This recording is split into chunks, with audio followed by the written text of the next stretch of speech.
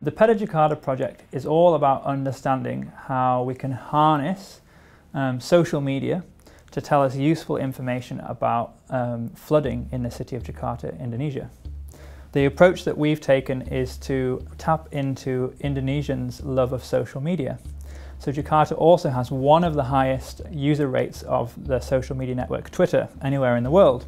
And so what we've done this year is we've collaborated with Twitter and with the Emergency Management Agency in Jakarta to build a platform that invites users on Twitter to confirm when they're experiencing flooding. We've got the emerging issue of megacities around the world with more and more people moving to these increasingly dense and densely populated areas in these big cities. But we're also facing some really extreme challenges of things like climate change and population and infrastructure provision in those settlements. One of the problems with all of those people living in that city that experiences these rainfall events and experiences this flooding is gathering data about where that flooding is happening in real time and trying to understand why it's happening and where it's happening. So we've got a map of Jakarta, all of the neighbourhoods in Jakarta, and we can see the river network on top of that at the same time. And then what we see as flooding happens is those neighbourhoods start to light up. So they go from green, so there's not much Twitter activity about flooding, through to red, where people are talking lots about flooding and then sending us reports to confirm, to say, yes, PetaJakarta, flooding is happening. And then what that allows you to do is then drill down to the data, and you can see those individual reports on the map in real time, and you can see some fantastic photos that people sent us as well saying, yes, look at the flooding, it's already at waist height.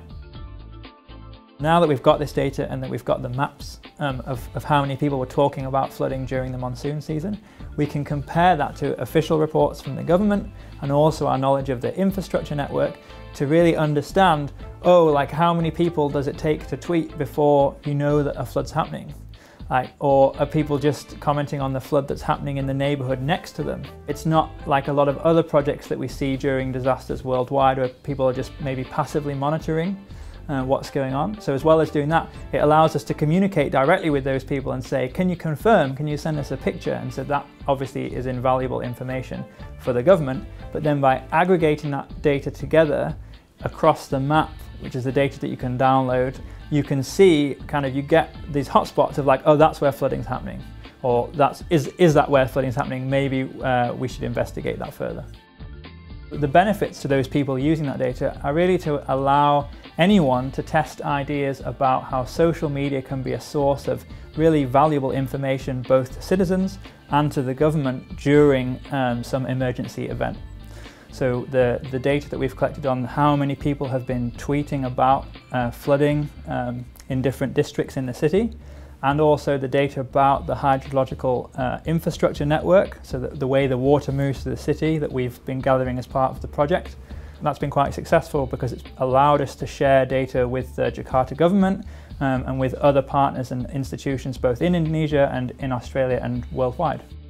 Open data is really paramount because it allows us to share the information and the knowledge that we've gathered with a wide variety of people, and to really be open with both members of the public and the government about what data we're collecting and how we're using it and why we want to do that. And so it's really satisfying when someone says, well, why are you collecting this data and what are you doing with it? Being able to show them, well, this is the map, anyone can see it's online, and look, and here's the data that we collected this year that's behind that map and anyone can download it.